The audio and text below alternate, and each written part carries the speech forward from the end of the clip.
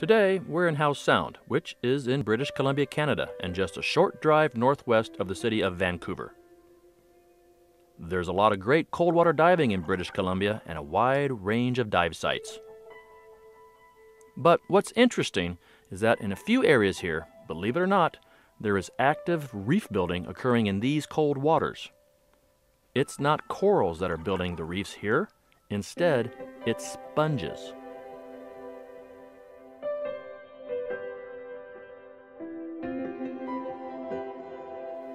Today we'll be diving the top of a small seamount known as the Halkett Point Deep Reef.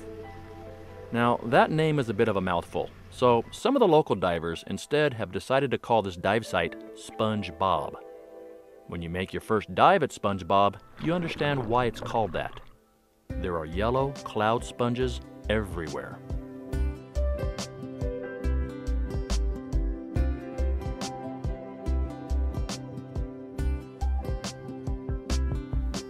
The primary builder here in this reef-making construction zone is a sponge called the cloud sponge, and also by some, the glass sponge. Most sponges, their structure, the ectoskeleton, is made out of a soft and squishy material. 90% of the world's sponges have this soft and pliable structure that we're all familiar with. Well, these guys are constructed a bit differently. Their ectoskeleton isn't made out of the same stuff. Instead, it's made out of silica. Silica is a primary ingredient used to make glass, and some of my favorite things are made out of glass. The cloud sponge isn't soft at all. Instead, they're very brittle. They kind of feel like styrofoam. It wouldn't take too many boat anchors or careless fishermen or divers to destroy a beautiful reef like this.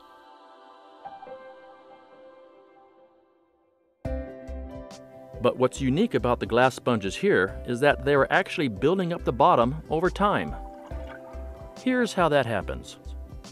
First, you start out with a barren patch of bottom, perhaps a small pinnacle or gravel pile. Next, a cloud sponge larva from some nearby reef floats by. The little critter lands on the bottom, likes the place, and then decides to take up residence. Over time, nature takes its course, and the sponge eventually dies. The body of the dead sponge falls to the bottom and decays. However, new sponges will take up residence on the backs of their dead buddies, and over many generations of this cycle, they will gradually build up a reef structure, a reef made out of dead, decaying sponge matter. To the more educated types, this type of structure is called a bioherm.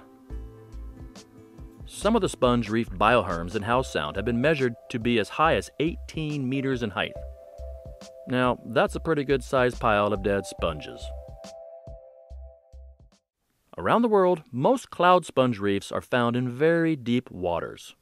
But what's unique about Howe Sound is that here, the sponge bioherms are shallow enough to be reached by divers. The dive plan for Spongebob is an interesting dive too. Because of the fragility of the sponges, no anchor is dropped and there's no permanent mooring buoy used. So we live boat it. The captain tells you when to jump, and if you follow his advice, you'll land right on the top of the reef, in the heart of a beautiful sponge garden.